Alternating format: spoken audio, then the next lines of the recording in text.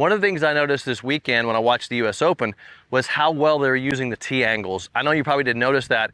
They would just kind of lay out the hole and say, you got to keep it in the right side of this hole, and the guys would go to the left side of the tee.